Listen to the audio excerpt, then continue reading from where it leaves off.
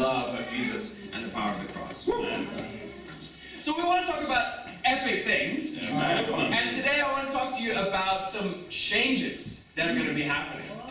And so the title of my lesson is Embracing Change. Because changes are going to happen in life. Good changes, bad changes, but we got to embrace these changes. We can't fight against the changes. Are you with me? Yeah. If you think about it, the church is the body, am I right? Yeah. And if you think of a baby changes. A baby grows. Think of baby Chloe. Where's baby Chloe? Now she's talking and she's moving and she's crawling and she's pretty sure she's going to be walking.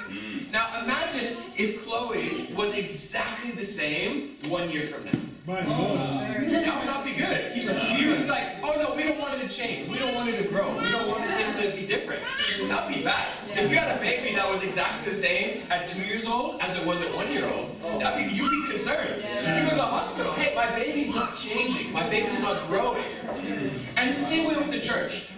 Sometimes we think that it's good for the church to stay exactly the same. We want to stay inside this little box. But that's not good. In the same way that babies need to grow, the body needs to grow, the church needs to grow. And so I want to talk to us about embracing change. Point number one, the church must change. Turn to Acts chapter 10. So as we continue in our Acts series, we look at the church of the first century. And we're going to see that not only did it change, but it had to change. And we look at an amazing, incredible story. In Acts chapter 10, in verse 1.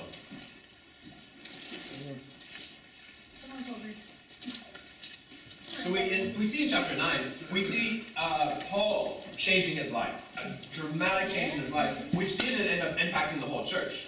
But at the same time, while this is happening, we see Peter and what Peter's doing. And this is the cool thing about the church, is that we have the church split up into regions, and different things happen in different places around the church. So Rebecca and I, we were down in the south yesterday with Tommy Wambien. And they're great. I just love them. They're so cool. But it's amazing to think that right now in the east, there are things happening in the south, things happening in the north, things happening in the west. And as we see that was exactly how it was. Is that in one area, oh, we've got Paul over here doing something great. And in a different area, we see Peter cranking in this. And so in chapter 10, in verse 1, we see, at Caesarea there was a man named Cornelius, a centurion of what was known as the Italian regiment. He and all his family were devout and God-fearing. He gave generously to those in need and prayed to God regularly. One day at about 3 in the afternoon he had a vision. He distinctly saw an angel of God who came to him and said, Cornelius. Cornelius stared at him in fear. What is it, Lord? He asked. The angel answered, your prayers and gifts to the poor have come up as a memorial offering before God. Now send men to Joppa to bring back a man named Simon, who is called Peter. He is staying with Simon the tanner, whose house is by the sea.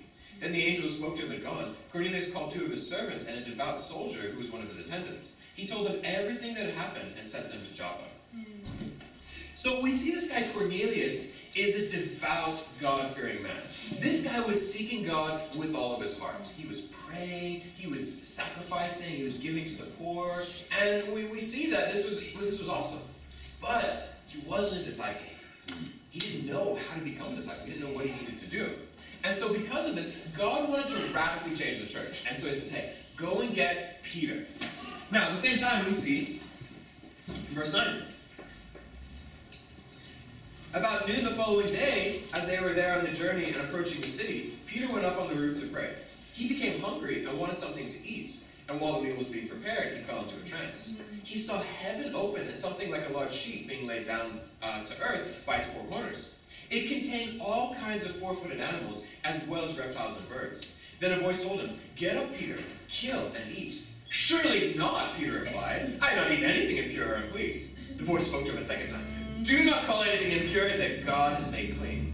This happened 3 times, and immediately the sheet was taken back to heaven. While Peter was wondering about the meaning of the vision, the men sent by Cornelius found out where Simon's was and stopped at the gate. So we see that Peter, he's there, he's serving God, he's at Simon's house doing something for the church, and he has this vision from God. And God tells him, get up, kill, and eat. And he's like, yeah, exactly, God. I was hungry, I just want some food. And he goes to get the food. It's like, no. He's like, no, I'm not doing that, God. It's never a good idea. If God tells you to do something, you don't want to say, no, God, I don't want to do it. And we see that it happened not once, not twice, but 3 times. Same thing, same instructions, and I'm probably guessing same response from Peter. And after it happened, Peter's like, he didn't get what it was. It doesn't make any sense. Why would God tell me to do that?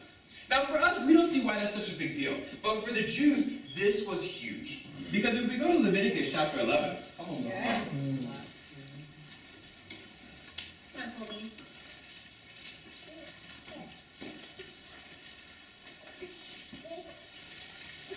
Leviticus is a great book. I know some of us can try and stay away from it, but it really helps us to understand the Bible. It helps us understand God, but it helps us to understand the Jews and the church and all of these things, why this was such a challenge for Peter. So in Leviticus chapter 11, in verse 44,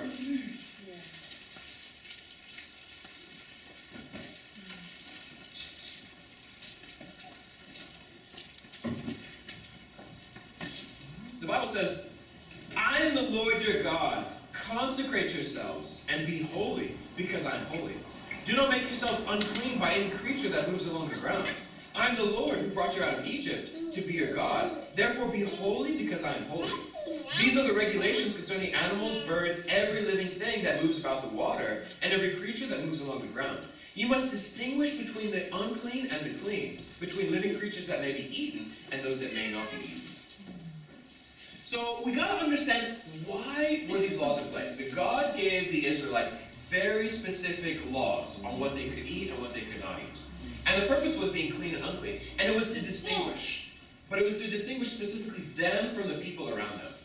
Is that there were many, many regulations and laws that God really wanted to set apart his people from everyone else. He said, you guys are a holy people. The word holy means set apart. You guys are different. You're special.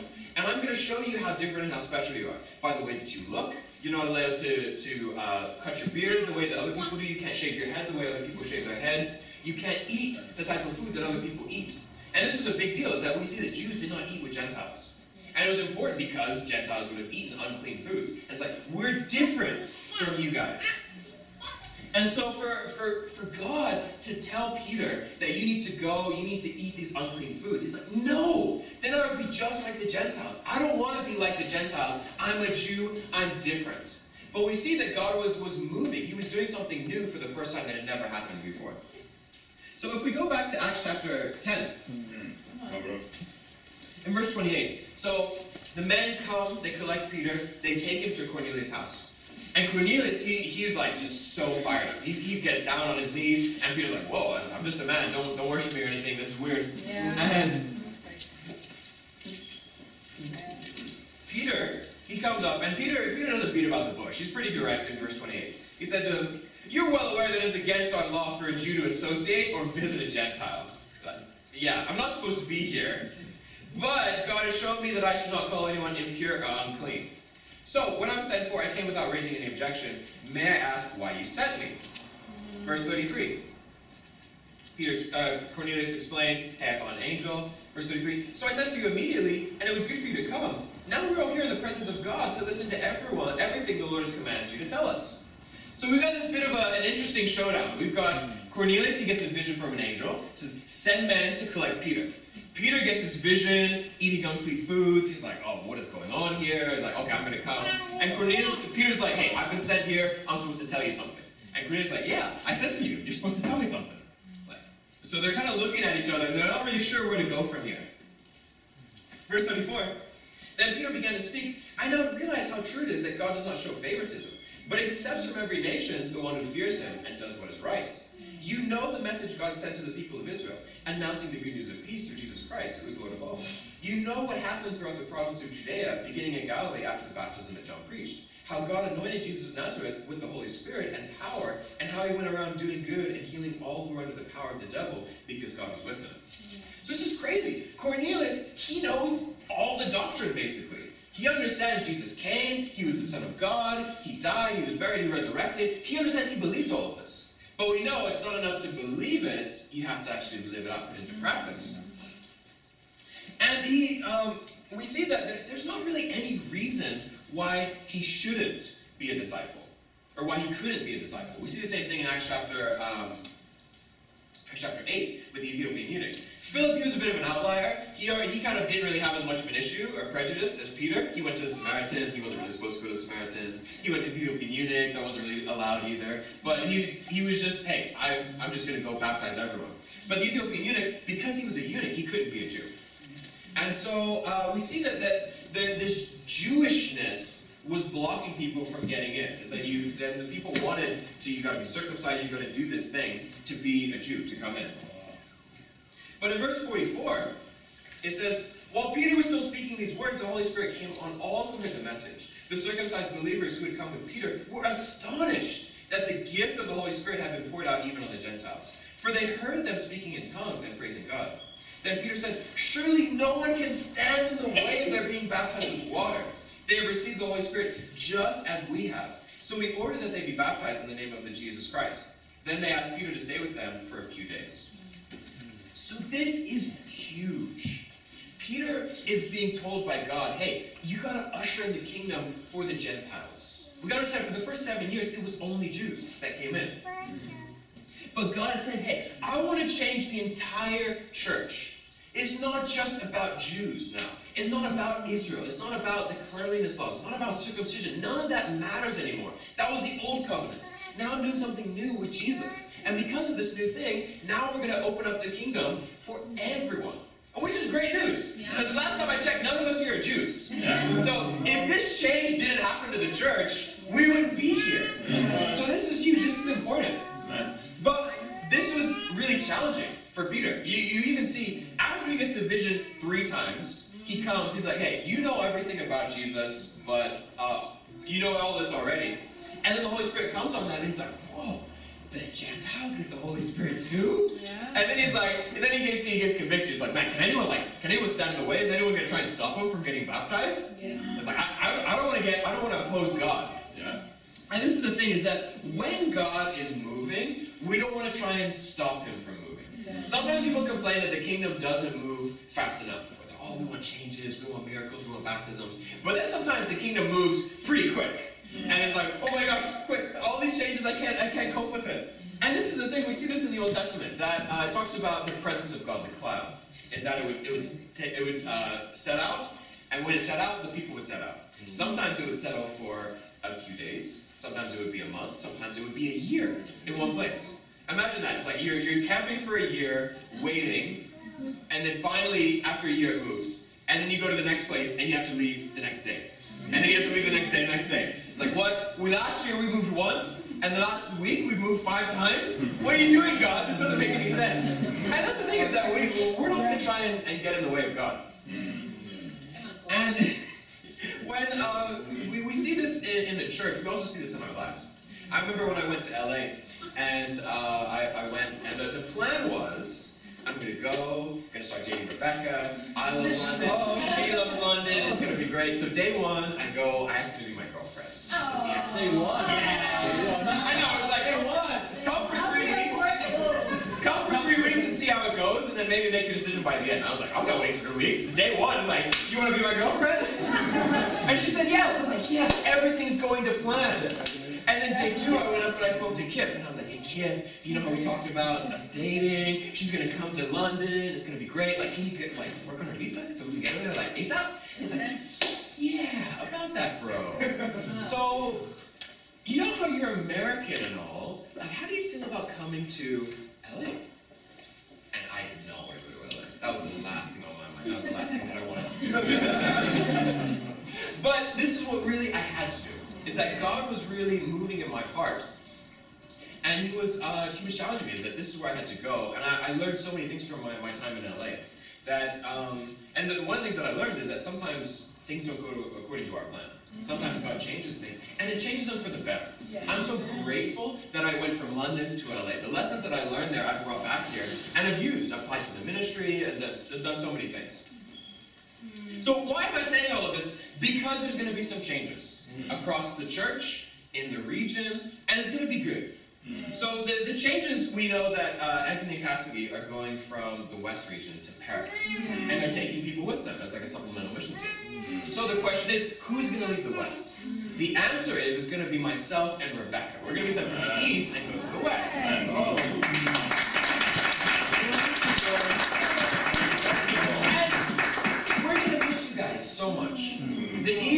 special place. For me, I remember going to LA and leading my first Bible talk. My first Bible talk was very special. And for me, the East is my first region. It was a very special place in my heart. That when I go on to lead other regions, when I go on to lead other churches, I'm always going to remember my time in the East. I'm very grateful for the lessons that you guys have taught me, and it's going to be great.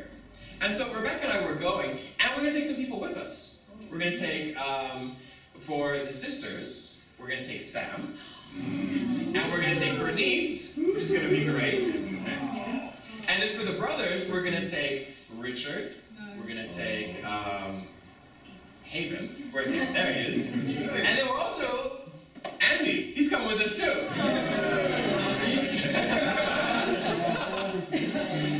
So it's going to be great. And we really see that God's going to be moving. He's going to be doing great things. So the question is that if we're going to the West and we're taking some people with us, who's going to come to the East?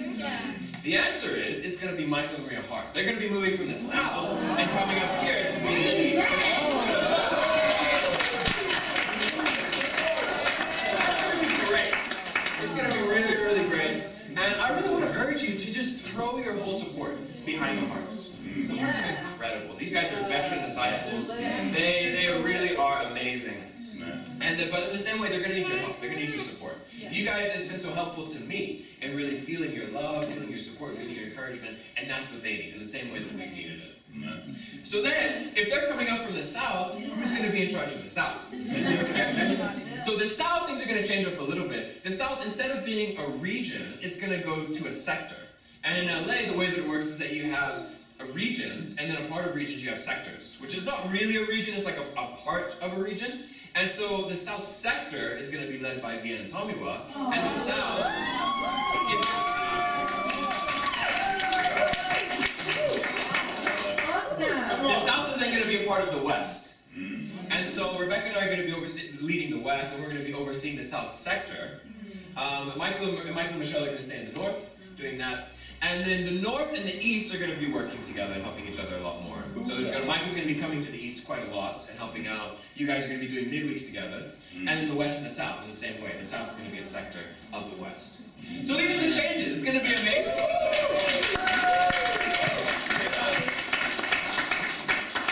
Now, point number one, we know that the church must change. In the same way that the body has to grow, and as it grows, changes are going to happen. But point number two, people are critical of change. This is a fact of life. We can't get away with it. When stuff changes, it surfaces people's hearts. And people are like, oh, that's not how we did it before. Oh, that's not how Kobe and Rebecca did it. Oh, that's not how it was this or that. And that's normal. I'm not like surprised, or I'm not thinking like it's that. It's just to be expected. And that's what I'm preaching about it right now. And we see that this was the same thing that happened in the church. So in chapter 11 and verse 1, it says, the apostles and the believers throughout Judea heard that the Gentiles also had received the word of God. So when Peter went up to Jerusalem, the circumcised believers criticized him and said, you went into the house of uncircumcised men and ate with them? So this is crazy. It's like, you're in Jerusalem, you hear, hey, Peter went to this guy Cornelius, they had the baptism of the Holy Spirit, they baptized them, the Gentiles are going to be in the church now too, this is going to be great. They're like, what? No, I don't want the Gentiles in the church. And it's critical. Now, this is just, in some ways, it's the Jews who are prejudiced against the Gentiles. But in some ways, it's also just people they don't like change. When something new happens, people get scared. People get afraid. Because they don't know it, they've never experienced it before. And this happens. It happened in the first century, it happens today. And it's just to be expected. But we see how Peter responded to this criticism. He didn't get an attitude and a bad attitude, but he responds in a very spiritual way. In verse 15, he tells them the story, how he went to be there. And he says, as I began to speak, the Holy Spirit came on them as he had come on us in the beginning. Then I remembered what the Lord had said. John baptized with water, but you will be baptized with the Holy Spirit. So if God gave them the same gift he gave us, who believed in the Lord Jesus, who was I to think that I could stand in God's way? When they heard this, they had no further objections and praised God, saying, so that even the Gentiles God has granted repentance that leads to life. So So we see Peter, when there's opposition, when there's criticism, he explains what he did. He explained why God was moving in the way that he was doing. And he explains, hey, this is what I saw. They got the baptism the same way that we got the baptism. So I was like, and I remember the scriptures that says that God was going to pour out his Spirit even on the Gentiles. So if I saw this and I see the Bible says this, who am I to stand in God's way? Yeah. So when people are critical, and people will be critical, Yeah. all of you guys at one point or another will have a twinge of criticism. It's the songs aren't the same way, the service, the venue, whatever it is. And that's normal, but we got to remember, okay, what's the spiritual response to this? And when we hear ourselves being critical, when we see other people being critical, we need to respond with scriptures. We see that Peter, he didn't just put forward his own opinion. He shared his experience, and then he backed it up with scripture. And so for us, we know that we have, one of our core convictions is central leadership. You're the central leader. So that means that we get behind the leadership, we get behind the leader's decisions. But we got to say, does this mean that, just leaders, changes happen arbitrarily? Where is this example in the Bible? We want to see, where do we see these things that are happening now in the church? In the Bible too. Because we see that all throughout the first century, people moved from one place to another. And it was to build up the church. So I want to just show you guys a few examples to build up your conviction on this. So that way you can remind yourself and you can help other people when they're critical, when they struggle, when they have questions. So let's go to 1 Corinthians chapter 4. Come on.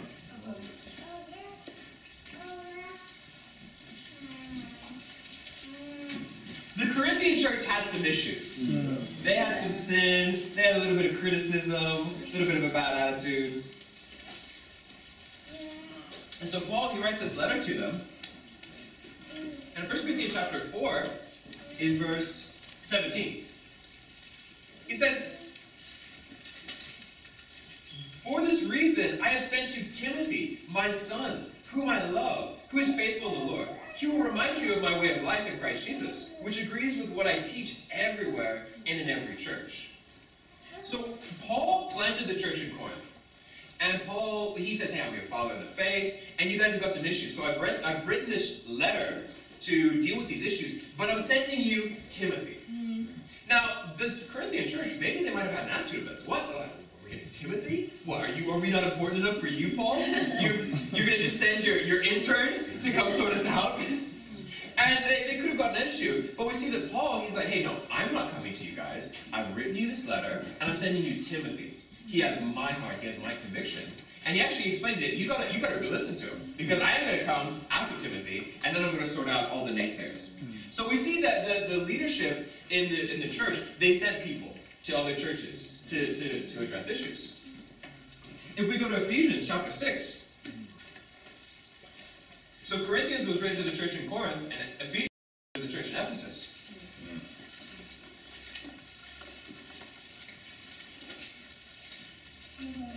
In verse 21 of chapter 6,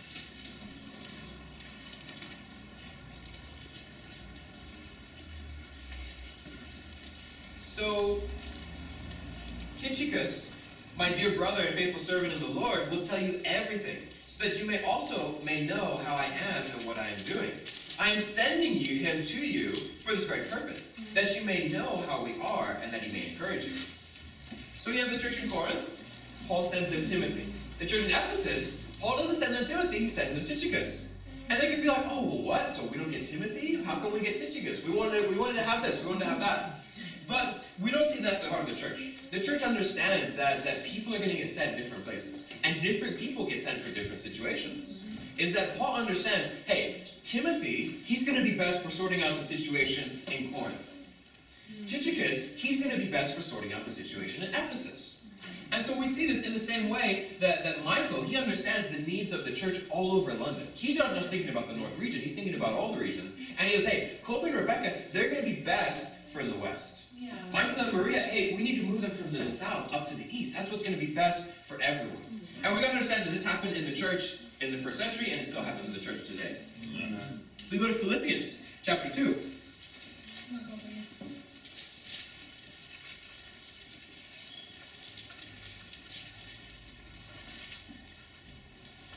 In verse 19, it says, I hope in the Lord to send you Timothy to you soon, that I also may be cheered when I receive news about you.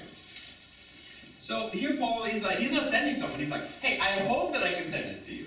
Is that sometimes we have plans. We would like to do it. We would like to send this person to this place. We would like to do it, but not yet. It can't happen. And that's okay. The church here is just going to be okay with that.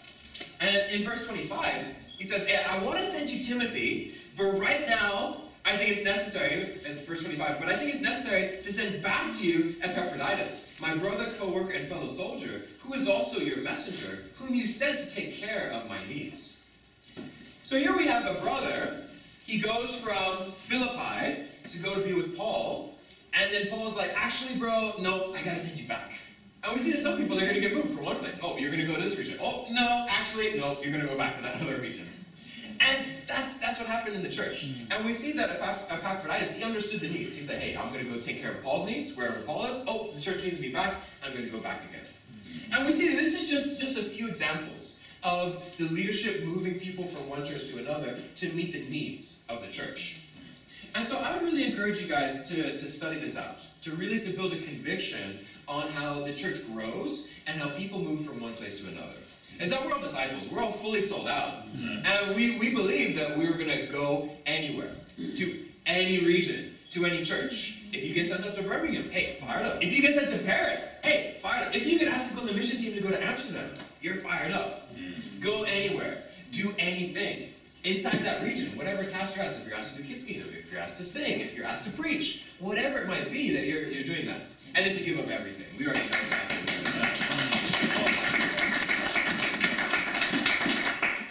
And so this is very important. Why? Because we know that there's going to be people that are critical, but that's normal to have normal criticism, but we see that there are people that even more than that. We see that there are going to be people that are malicious, that try to destroy the church. If we skip ahead a little bit in Acts, to Acts chapter 20.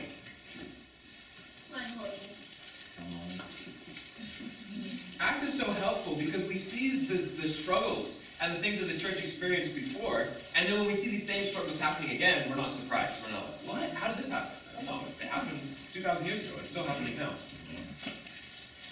In Acts chapter 20, in verse 25, it says, now I know that none of you among whom I have gone about preaching the kingdom will ever see me again. This is a bit of a sad story. So Paul, he's leaving, and he's never going to see them again. That's not what's happening with me and Rebecca. We're not doing this. We're just moving over to the West. You guys are still going to see us at Congregational. You guys are all going to be there for the wedding, right? And so that's not what we have happening here. But just throw that in there, so in case none of you guys are worried. But what we do see is in verse 25. This is more serious. No. Verse 27, sorry. It says, for I have not hesitated to proclaim to you the whole will of God. Keep watch over yourselves and all the flock of which the Holy Spirit has made you overseers. Be shepherds of the church of God, which he bought with his own blood. I know that after I leave, savage wolves will come in among you and will not spare the flock. Even from your own number, men will arise and distort the truth, in order to draw away disciples after them. So be on your guard. Remember that for 3 years, I never stopped warning each of you night and day with tears. So Paul gives them a very stern, serious warning. He says, hey, guys, I'm never going to see you again. I'm leaving now, and I've warned you for 3 years. I've taught you everything that you need to know, but you got to be on your guard. Because after I leave, people are going to come in. Savage wolves are going to come in and tear apart the flock, tear apart the church. And we see that this is very unfortunate, that sometimes there are disciples. They're even really mature, long-lasting, persevering disciples that then turn away. And then they come back to tear apart, to destroy the church. And for those of you that have been disciples for many years, you've seen this. You've seen leaders raise up. You've even seen leaders in the East raise up, that then turn away, that then come back to destroy the church. And the reason why I share this is that it's very sad news, but George and Angelica Grima have fallen away, which is very sad. The situation, for those of you just to understand, is that for several years now, there have been challenges with the Grimas. And in this year, including from the EMC moving forward, that they've been warned, specifically George has been warned on a number of times against gossip and slander. And so he's gossiped about the church to other people. He's slandered the leaders of the church. And he's been challenged many times. He's been challenged by Michael. He's been Michael Williamson, Michael Hart, Anthony. He's spoken directly to Kip. And he was challenged to deal with these issues and to really apologize and repent of his gossip and his slander. And unfortunately, 2 weeks ago, that he sent Anthony a text. He says, hey, I'm leaving the church. I'm not coming back. Now, we need to be praying for them. We really need to be praying that they come back, because it's very sad what's happened with them. But because George, he was a disciple for 40 years. Yeah. He was in the Church of Christ, he was in the ICOC, he was in the ICC. He's been around for a long time, he knows a lot of people. And so I want to warn you guys about that, so that way we can be on our guard. We cannot be surprised with these types of things. And again, he's not marked, so we're not like we don't talk to him. Yeah. But we need to be praying for him. And if he does try and contact any of you guys to want to talk, to want to meet or anything, let me know about that. And pass it on to Michael Hart, to Michael Williamson, so we can be aware of that. And we cannot let these people that, as Paul warned about, that when there's leadership changes, when people are coming and going, that's when the church is vulnerable. Yeah. And so we've got to be aware of this. And we need to be praying for George and Angelica. Mm-hmm. If you guys have any questions, you can talk to me about that. You can talk to Michael Hart. You can talk to Michael Williamson. And we can answer more questions if you have about that. Mm-hmm. But the last thing, point number 3, pray for change. Amen. So if we go back to Acts chapter 12.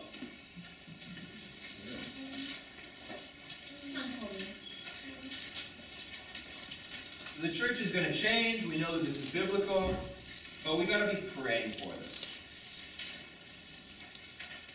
So in Acts chapter 12 and verse 1, it says, it was about this time that King Herod arrested some who belonged to the church, intending to persecute them. He had James, the brother of John, put to death with the sword. When he saw that this met with approval among the Jews, he proceeded to seize Peter also. This happened during the festival of unleavened bread. After arresting him, he put him in prison, handing him over to be guarded by 4 squads of soldiers each. Herod intended to bring him out for public trial after the Passover. So Peter was kept in prison, but the church was earnestly praying to God for him.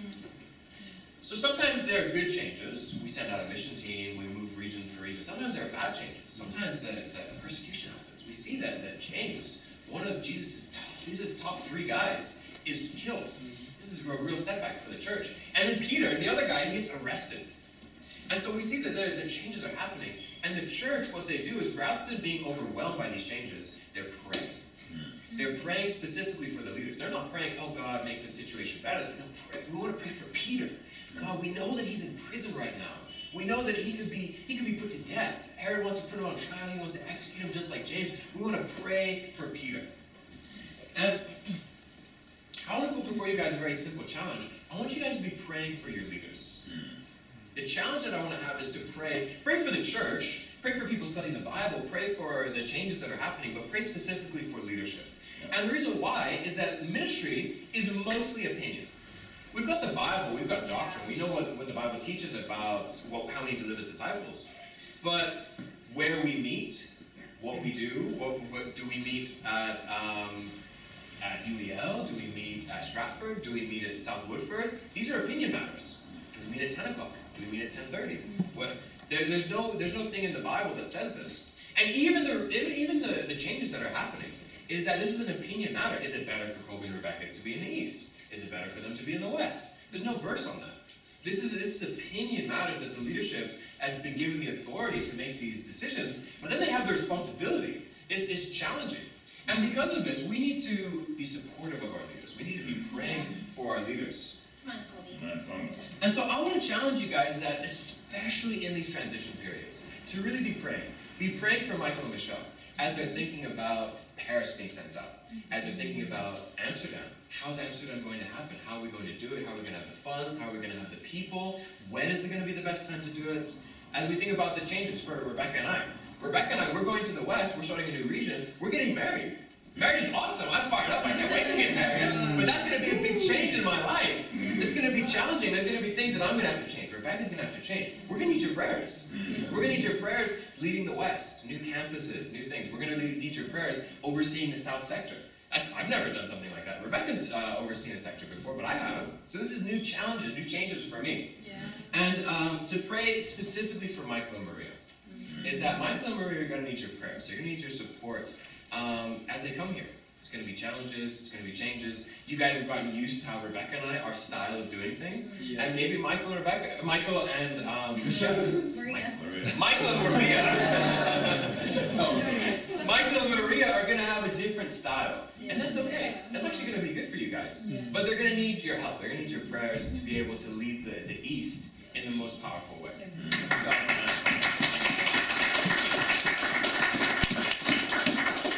my challenge for you guys is very simple. Pray for your leaders every day. Yeah. And this is what's going to really allow the church to explode and to grow. So we need to embrace change. We need to understand that the church has to change. It has to grow. In the church in the first century, it had to change. It couldn't just be the Jews anymore. It had to grow to open up to bring in the Gentiles. We have to understand that people are going to be critical of change. And this is normal. It's not okay, but it's normal. It's to be expected. And the way that we respond to criticisms and bad attitudes is with Scripture. Is that the Bible teaches that this is the way it is. We believe in essential leadership. We believe in supporting our leaders. We believe in people moving from one place to another to strengthen different churches. And then finally, we need to pray for our leaders. Because our leaders, they need prayers. We need prayers. And this is what's going to really help the church to grow. This is what's going to help us to grow and to spread to Paris, to Amsterdam, to grow the South into a region, for the South to split into 2 regions, for us to go down to Brighton, for us to go up to Manchester. All of these things, the church is going to have to continue to change again and again and again. And this is how we're going to spread out and evangelize, not just all of the UK, but all of Europe. So, this is my lesson for you guys. I love you all.